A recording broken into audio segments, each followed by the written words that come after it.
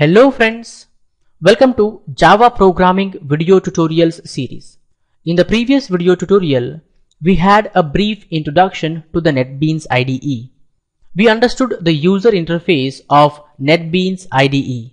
In this video tutorial, I would like to discuss how to create a new project or how to create a new Java application inside NetBeans IDE. So let's get started. First of all, I am going to double click on the NetBeans IDE shortcut available on the desktop to launch the NetBeans IDE. You can see that the IDE got launched. To create a new project, I go to File, click on New Project. You can see that we got a window with the name New Project. There are two steps we need to follow to create a new project. The first step is to choose the project type. In the categories list, I select Java. In the projects list, I select Java application.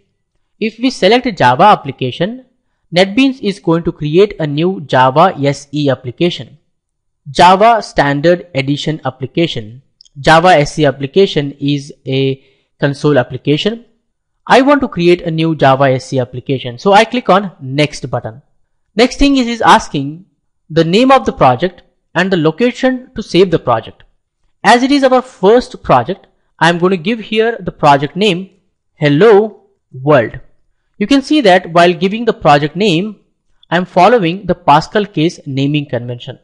Pascal case naming convention says every word's first letter should be in uppercase. Every word's first letter should be in uppercase and other letters should be in lowercase. Already the project location is set up. That is, inside the documents folder, we have NetBeans projects folder. That is a folder for saving our new project. I want to select this URL. I copy it. I open the folder and I paste here the URL. I hit enter. You can see that inside the NetBeans projects folder, we don't have anything because I have not created any project yet. I go back to NetBeans. What actually the NetBeans does means it is going to create one folder called as Hello World inside the NetBeans projects folder. That is going to be our project folder. And also it is saying here at the bottom, create main class. It is asking us, do you want me to create a main class for you? If it is checked, that means yes. If it is unchecked, that means no. If you are saying no, that means we need to create or you need to create a main class later. I put it checked because I want the NetBeans to create a main class for me. What is main class actually? A class containing main function is a main class for our Java application. Main function is the function from where the execution begins. Actually, main function is the entry point for any Java application execution. Now what actually the NetBeans does means it creates one Hello World folder or a Hello World package inside the SRC folder.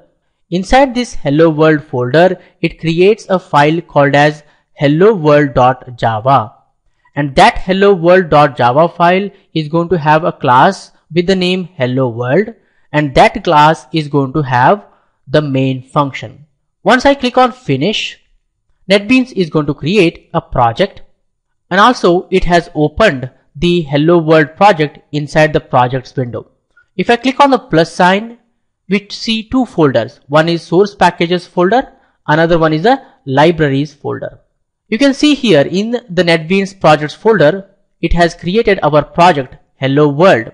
This Hello World project represents the Hello World folder. So inside the NetBeans projects folder, whatever the folders we create, they are considered as projects. So at present, the Hello World project is open. If I click on this plus sign here, source packages folder, we have a package called as Hello World. This source packages folder represents the SRC folder available inside the Hello World folder. This is the SRC folder. So SRC folder is open here. Any folder available inside the SRC folder is considered as a package. Hello World folder, right? This Hello World folder is a package in the NetBeans projects window here. This is a package, friends. And if I open this hello world package, we have hello world.java file. You can see here also, if I open this hello world folder, we have hello world.java file. I hope you guys are understanding the connection between the projects window and our hello world project here. Remember this, okay? And already it has opened the hello world.java here in the middle so that we can see the code, and it has written some code for us. In the libraries folder, we have JDK 1.8 Java Development Kit. To build and run any Java application, we need two important things. One is the JDK, another one is the JRE. JDK stands for Java Development Kit. It is a collection of classes. It is a library. We are going to use this library to create any Java application. And also we need JRE. JRE stands for Java Runtime Environment, which is responsible for building and running our Java applications. So what we need? Two things, JDK and JRE. JDK stands for Java Development Kit. JRE stands for Java Runtime Environment. Okay. And you can see here, hello world.java file is open, and /* indicates a comment in Java. // indicates a comment in Java. So we have here so many comments which are unnecessary at present. I am going to select these comments and delete. I select this, say delete. I select this, say delete. I select this, say delete. I select this, say delete. This is the essential code that we need at present. I discuss about comments and all later. You can see that there is a class called as hello world. This hello world class has the main function. Hence we can say hello world class is the main class for our Java application. Once we build and run our project, our program execution begins at the main function. Inside this, I am going to say system.out.println. Inside the println, I write hello world ! semicolon. This line of code is going to display hello world ! in the output panel. When we build and run, to build and run, we press this button called as run project. If I click on this run project button, our project is going to be built and run. You can see that we got the output here hello world ! in the output panel, and the NetBeans is showing build successful. There is no problem. The project has built successfully. And also inside the hello world folder, NetBeans creates one more folder called as build folder. Inside the build folder, it puts all our classes. If I open the classes folder, here we have hello world package.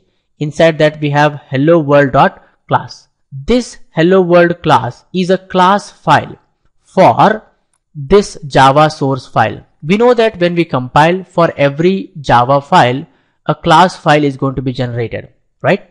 Hope you guys have understood how to create a new project in NetBeans, and hope you guys have clearly understood how to build and run, what is the project structure. I suggest you people to create yourself one new project and build and run, see what exactly happens behind the scene inside the NetBeans projects folder, because it is important to know each and every step. I close this hello world.java file. We can close these projects which are open in the projects panel. All you need is right click on the project and say close. You can see that hello world project is closed. To reopen it, we can go to file, say open project, and you can see that inside the NetBeans project folder, whatever the folders are there, they are considered as the projects. So already we have here the hello world project which we created, right? I select it, say open project. You can see that the hello world project is open now in the projects window, and we can click on plus sign to open and see. We have the hello world.java file here. If I double click on it, hello world Java file will get open, and we can build and run, and it displays the hello world ! on the output panel. This is how you close the project. Hope you guys have clearly understood how do you create a new project, how do you close a project, how do you open a project. So for this video tutorial, this much is enough, friends. In the next video tutorial, we get more information on NetBeans and Java programming language. For more benefits and be up to date, please subscribe to my YouTube channel and don't forget to like, comment and share these videos with others so that everyone will get benefited. Keep learning, keep coding, keep sharing. Thank you guys. Thank you very much. See you in the next tutorial.